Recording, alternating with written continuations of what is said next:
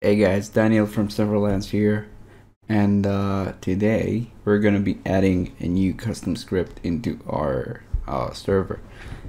To start, I want to make sure that you guys understand what is a custom script. Custom script is basically something that you can add into your core, into your server, that does something that is not implemented already within the TrinityCore server. So in case we need something a bit more specific, let's assume we want a Beastmaster world chat, we want an in-game shop, we want a kill streak system, transmogrification, reforging, all that stuff that comes in higher expansions, but we want to base it on 335. We can do that through custom scripting. Now, by default, the location of all the custom scripts that we can possibly have is either core modification, which takes place mostly here in source and server, or it takes place like all over the place here, game scripts and whatnot. Some can apply configs as well. Configs being world config after you generate the solution, and some take place in a bit more specific manner without core modification. It simply goes into custom folder. Now the custom folder, please pay attention, this is TrinityCore, this is the core folder that we already have. Source, SRC, server, scripts, and custom. You will get used to it. It's a bit long, yes, but you will get used to it very quickly. Now, this is our latest generated core. This is, I can show you the revision a bit. It should be this one. This is my current revision. This is my current revision, and this is what I'm going to use in order to apply something that I have in stock right now. Now, please pay attention that I will not be using a popular script to apply it, nor does it have any additional functionality, only to show you guys how to quickly implement a script. That's all I wish to have in this specific class. So this is my newly generated core. I go into it, I go into SRC, I go to server, I go to scripts, and I go into custom. Now obviously I don't have anything in it, even though I should. So how do we actually get started? To start, first of all, we will need our very own script. Now, there are many scripts scattered around the web which we can use. We can update them, we can customize them, we can take them as examples, which is what I recommend doing because this is how I learned how to script. But for many people, it might not be the best solution. This script will be a terrific example to start, and I will be publishing it as a link within this specific course. We will be adding this script into the core right now. So to start, we need to create a new CPP file. CPP stands for C++. So we will call it serverlands script. We can also do serverlands script like that. As long as there is no space in it, it should be fine. The name doesn't really matter as long as you know what it does. It can be 1.cpp if you want, but obviously you will want to know what it does. So I will call it serverland script 1.cpp. Why 1? Because this is what I did in here as the script script link, and this is the script name within its class and public, and yeah, basically it's easier for me to handle it. We will be doing right click, edit with notepad, and I will be copying all of the information in here and I will be pasting it right into the Notepad++, and I will be saving it. Now after I'm done here, I will need one thing. I will need to copy this specific statement, and we will need to do a few things. First of all, we will need to go back into the serverlands, and we will need to go into the generated folder, which is called bin. We go in here and we open TrinityCore.sln. This is the solution. It will open the compiler.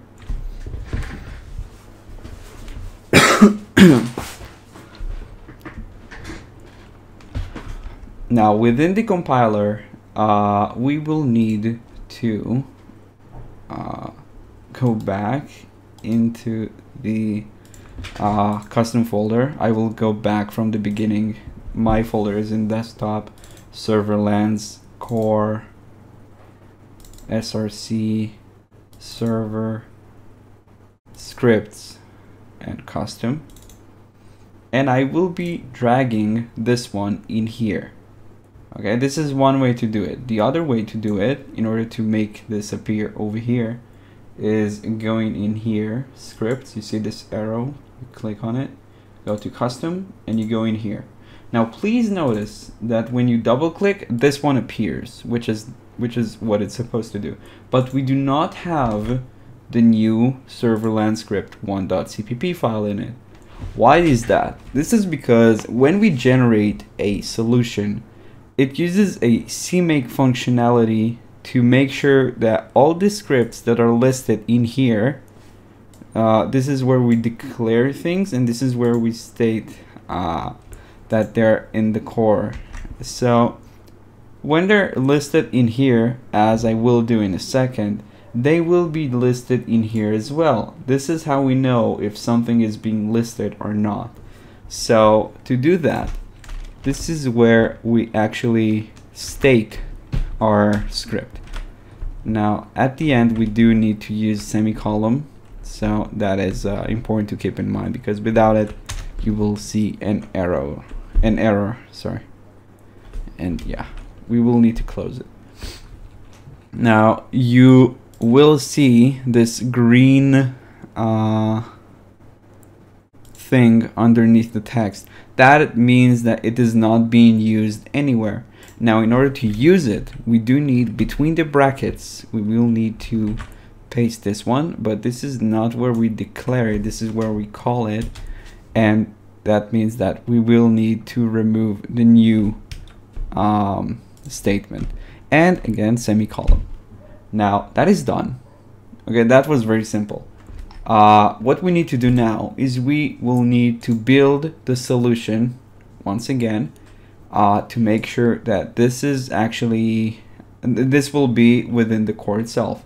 Now it will not work the first time we actually use it, because our CMake configuration does not include this path specifically right now. That means we will need to do CMake all over again. So to do that, we will do exactly what we did in the first course. You might have taken it. We will call it build 2. We will configure it exactly same conditions as we previously had. My folder does not exist right now. What I have is only build and these two. Well, these 3 actually. So yes, it will create a new folder for us. Now I take x64, 64-bit, and I do finish. Let it do its thing.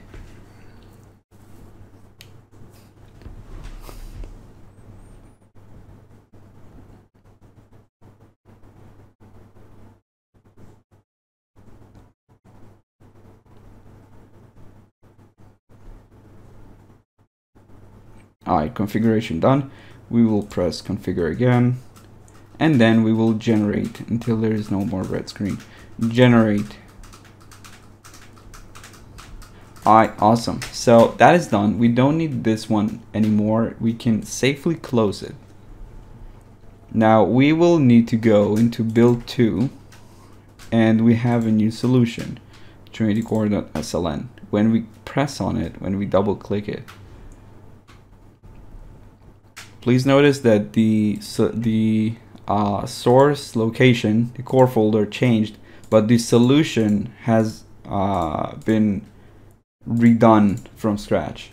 So this is not equal this. This is more updated than this.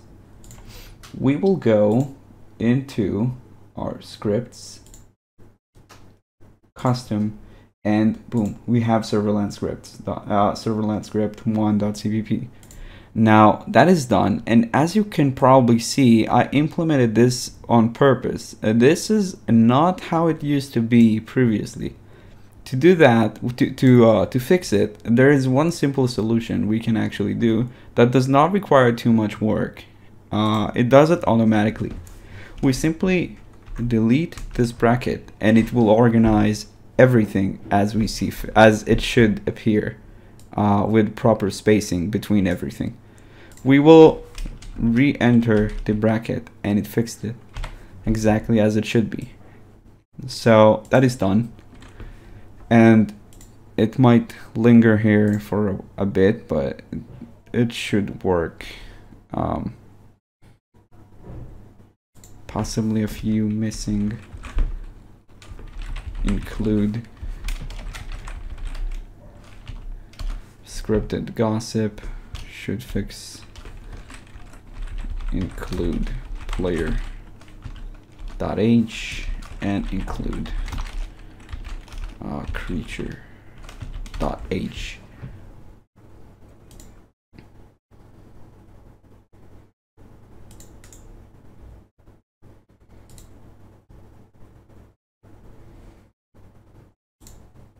Do you want?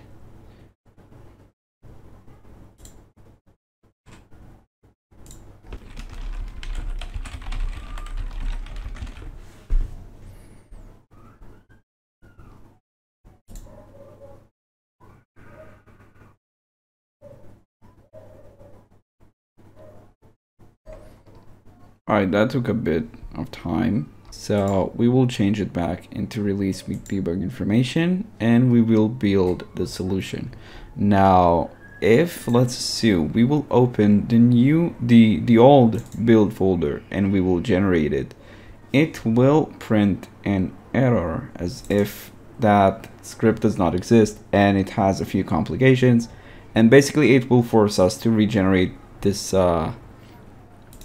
this new build folder. So, well, that is possible to do, assuming the script is already in.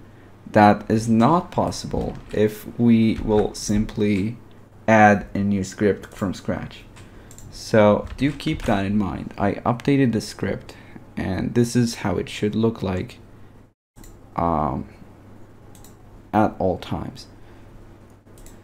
So we will go in here and we will build the solution.